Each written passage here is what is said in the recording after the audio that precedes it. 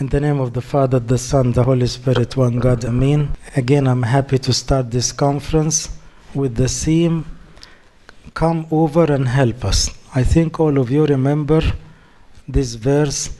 It came in the book of Acts, chapter 16, when St. Paul was having some hard time to know the exact plan of God. He was asking God to guide him where to go.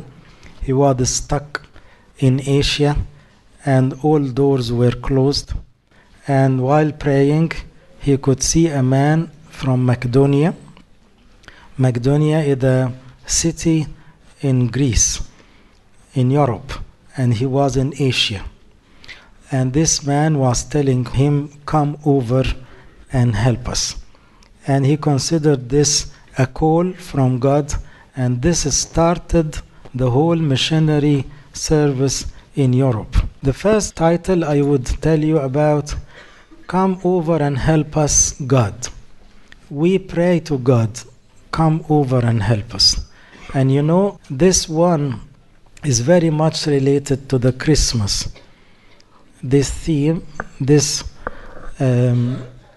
prayer is related to the birth of our Lord Jesus Christ, Christ being incarnate. The God to be incarnated, God to came to our land, it's kind of coming over to save us or to help us. I'll go through some of the verses to check the idea from the Old Testament. First of all, in the book of Psalms, the number 18, he bowed the heavens. Look to this. He bowed the heavens also and came down with darkness under his feet. طأطأ السماوات. طأطأ, as if he is pushing heaven to come near to earth. He is pushing heaven to touch earth. طأطأ السماوات. Another verse in the Psalm number 144, bow down your heavens, O Lord, we are praying. Bow down your heavens, O Lord, and come down. It's like come over. It's the same meaning. Eh? Touch the mountains, and they shall smoke. These all were like prophecies of the incarnation. David and the writers of the Psalms were prophesying the meaning of God incarnate. Another prophecy comes in Isaiah 64, oh, that you would rend the heavens, that you would come down, that the mountains might shake at your presence.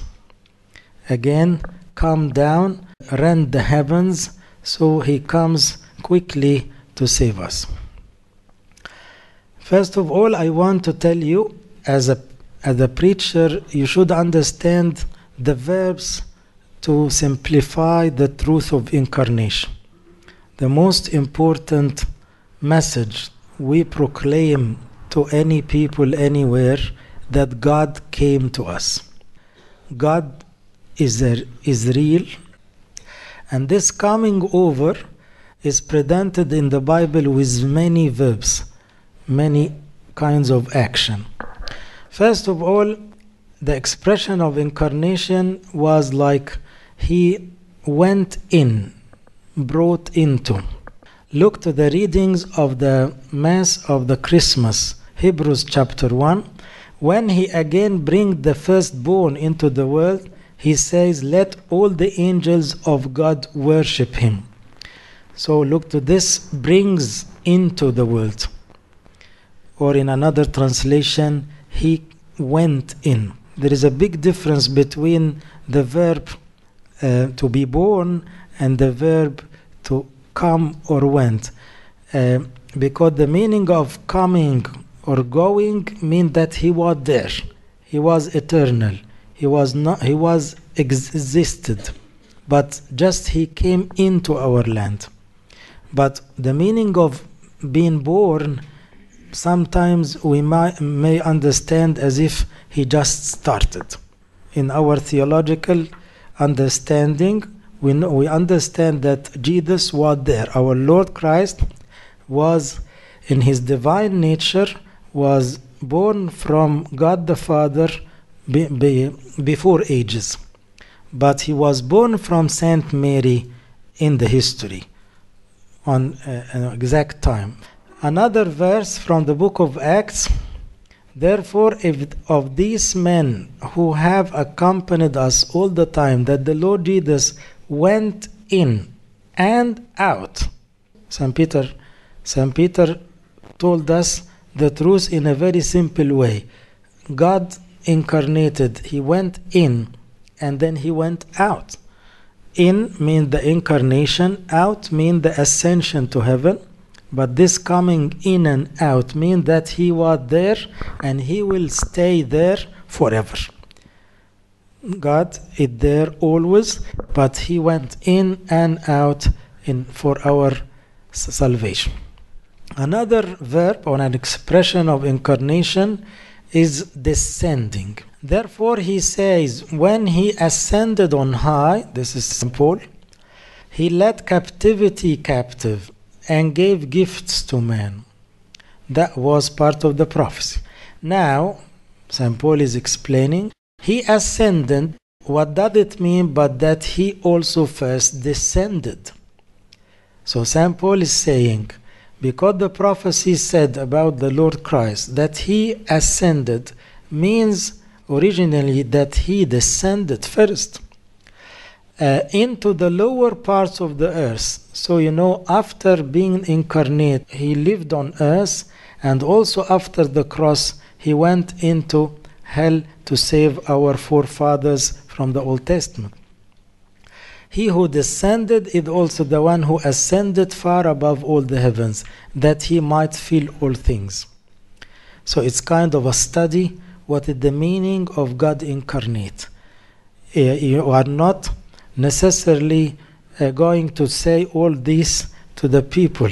And you as a preacher, as a servant, you should understand the meanings of the incarnation. It's not as simple as there is some good man born on earth 2000 years ago. It's more serious than this. He is God who came for our salvation.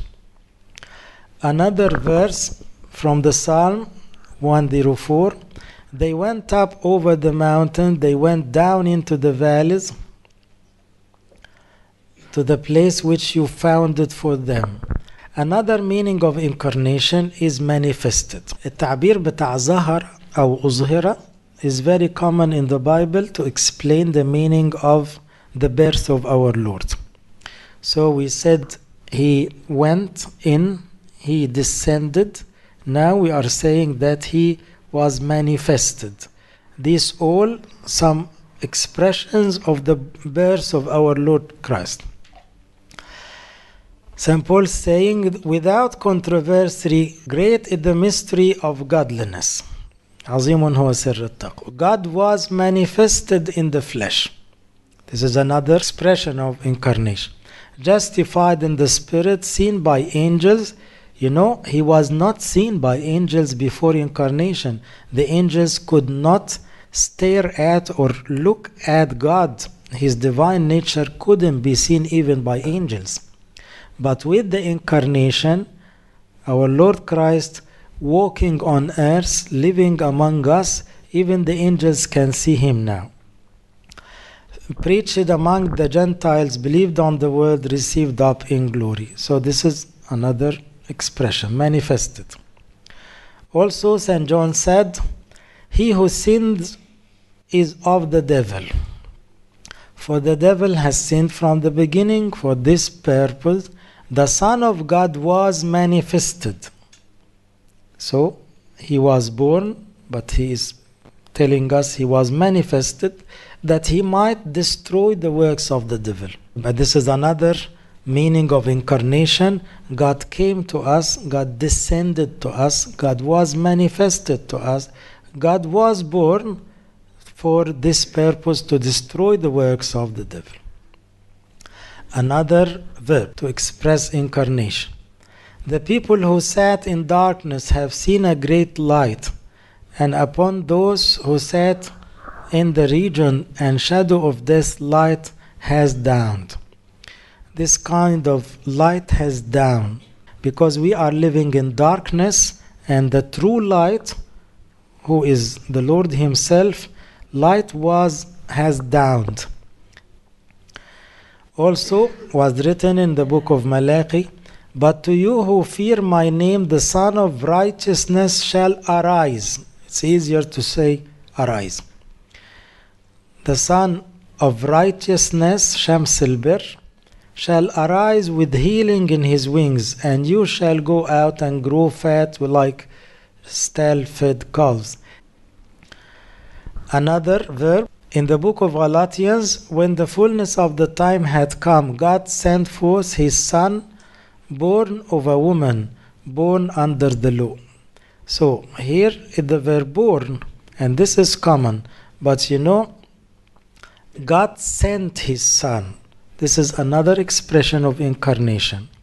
And it was said by the Lord Himself in the Gospel of St. John, God did not send His Son into the world to condemn the world, but that the world through Him might be saved. So this is another expression, sending the Son. God the Father is sending the Son. Another verb is come, that simply, which we expressed before. Go and learn what this means. I desire mercy and not sacrifice. For I did not come to call the righteous. So He came. He simply came to us. You can say that He was born, and also you can easily say that He came to us. God came to our land. I did not come to call the righteous, but sinners to repentance. So He just came for the sinners. The same verb comes in the words of Isaiah. Behold, the Lord God shall come with a strong hand. This is a prophecy. Isaiah was 800 years before Christ. So he's telling God is coming with strong hand, and His arm shall rule for Him. Behold, His reward is with Him, and His work before Him. He came for salvation. He came for redemption.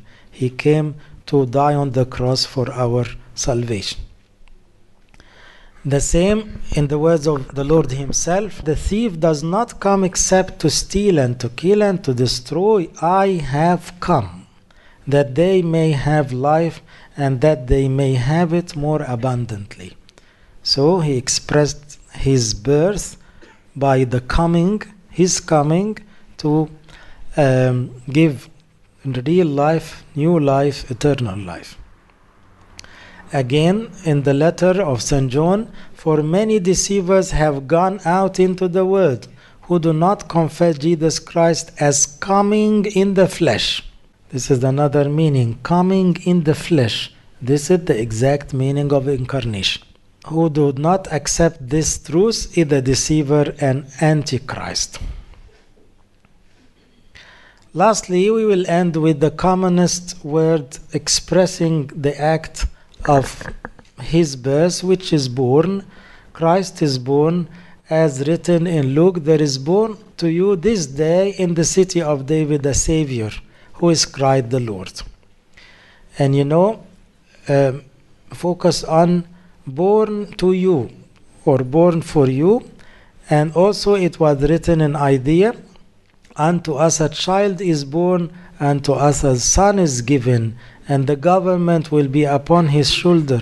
His name will be called Wonderful Counselor, Mighty God, Everlasting Father, Prince of Peace. And if you look carefully to this verse, you can see He is our Son, but He will be called the Almighty and Everlasting Father.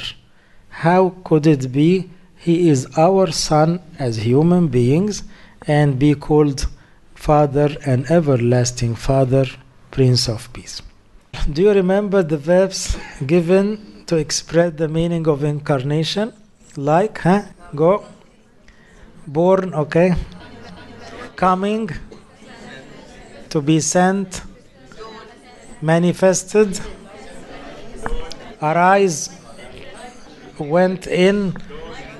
That light had downed, descended. Okay. I want to tell you this. Most of the verbs focus on his eternal existence. As you could see, that most of these verbs focus on his eternal existence. So we Christians believe that Christ is not only a man, but he is the real God. He is the eternal God, manifested now, being a man for our salvation.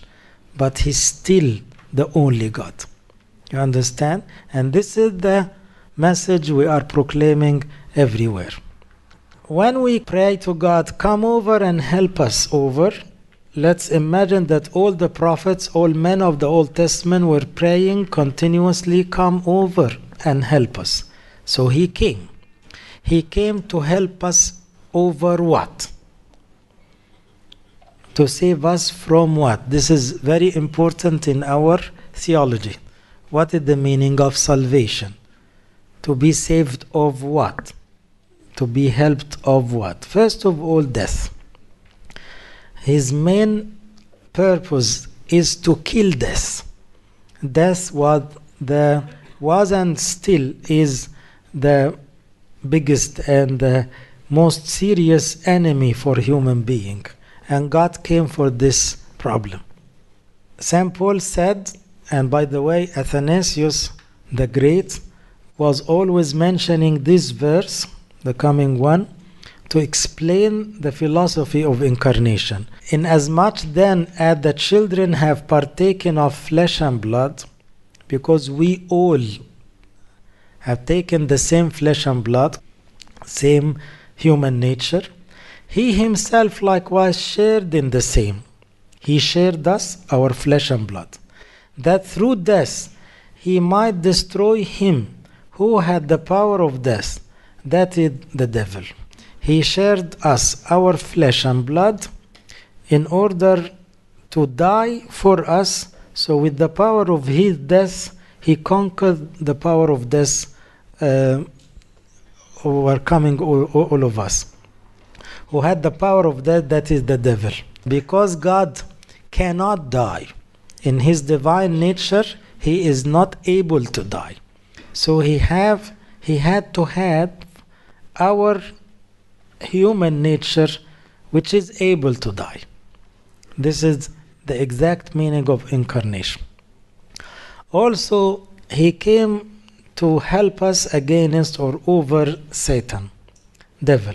In the first letter of John, he who sinned is of the devil, for the devil has sinned from the beginning. For this purpose the Son of God was manifested, that he might destroy the works of the devil.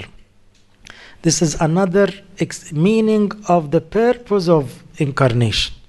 We expressed the verbs of incarnation. Now we are focusing on the purpose of incarnation. Why God came to our land. Came, we put it in many verbs, but now we are discussing the why.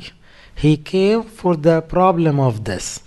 He came to die in order to give us his power of resurrection, to conquer death. The second meaning, or another meaning, he came to destroy the works of the devil. The devil corrupted the whole human nature. Everyone living on earth is living a sinful life, living in corruption. He came over to help us over sin, because we are always having a problem with sin. We are fighting sin, and we cannot easily overcome sin.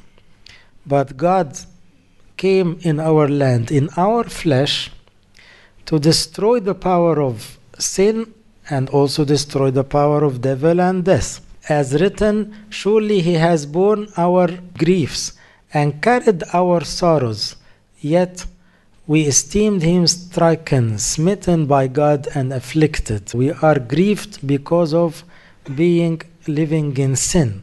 So he took this over his shoulder. Again, that he loved us and sent his Son to be the propitiation for our sin. So another point He came over and helped us over trials. We are suffering. We people living on earth are living most of the time in hard time. We are living in tribulation, in trials, in fights, in problems, in diseases. So he came to us. He himself has suffered, being tempted. He is able to aid those who are tempted. So another reason why Christ came, he came to share us, our sorrows, our suffering. He came to taste the same cup of bitterness that we always tasting. So we can simply summarize the blessing of incarnation in 4 main points. Because this is a very common question, you should understand the answer and tell this answer to any non-believer. Why you are saying God came? Why he should come? Why you are telling this story? So God was born, God came to us, God descended to us, His light arose for us. Why? First of all, to give us the adoption, to make us His sons and daughters. This is the outcome of His incarnation. As you all know, one of the saints said once that the Son of God became the Son of Men, so sons of men will be sons of God. You understand? The only Son of God, the only Son of God, became Son of Man.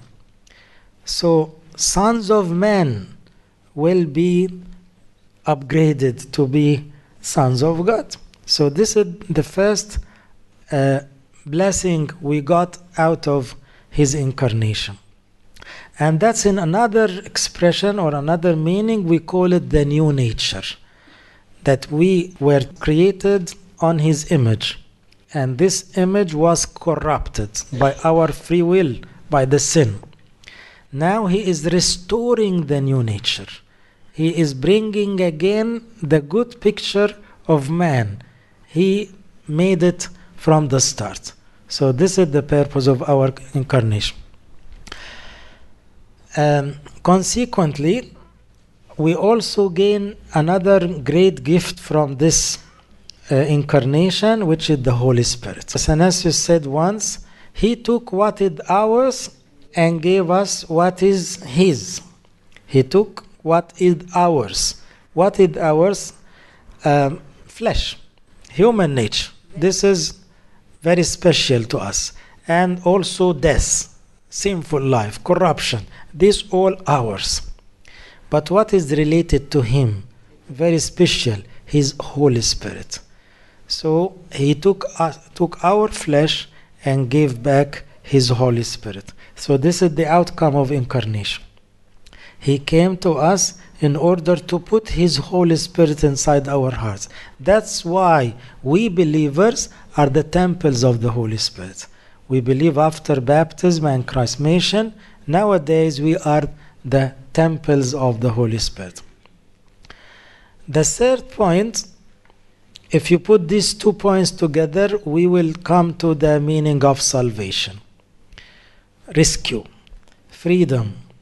We are saved from the power of sin, the devil power, the death, the outcome of sin.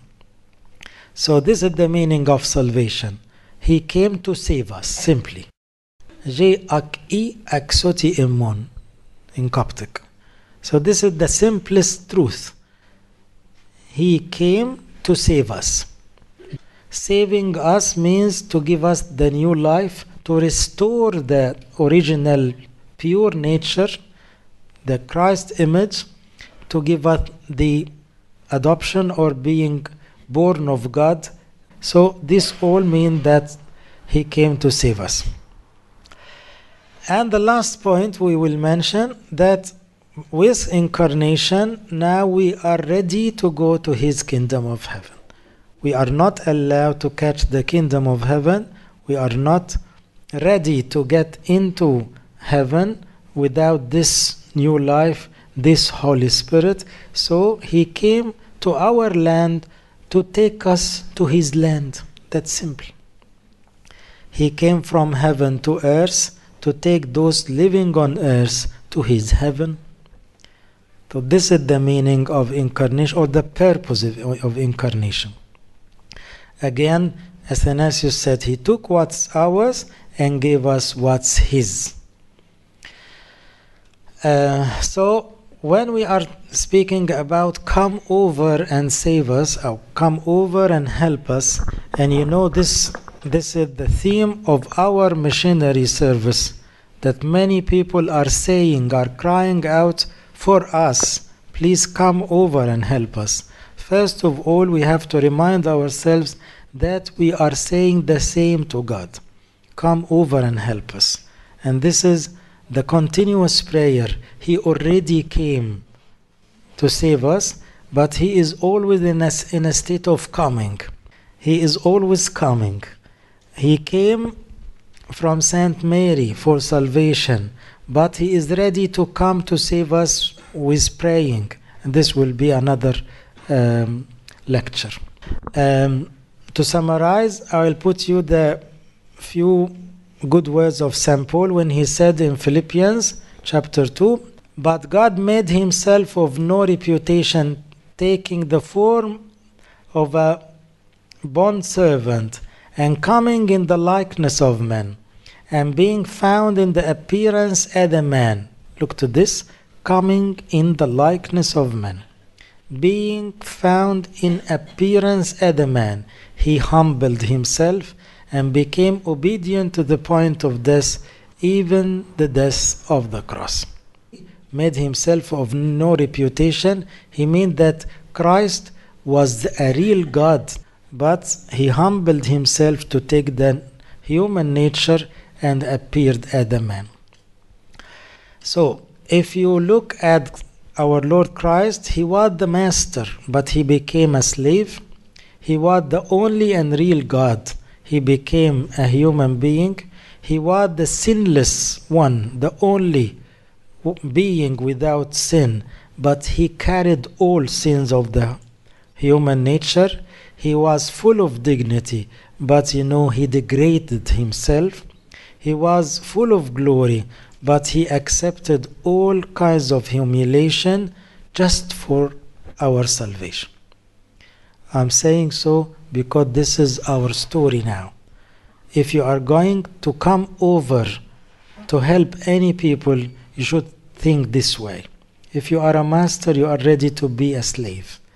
If you are full of glory, you are ready to accept humiliation for the goal of salvation, as exactly done by our Master God. As you sent me into the world, I also have sent them into the world. So he is telling God the Father, as you sent me, I'm sending them. So we are carrying the same message, the same mission, the same call of this sending. So how much would it cost you to cross over and reach others? Glory to God. Amen.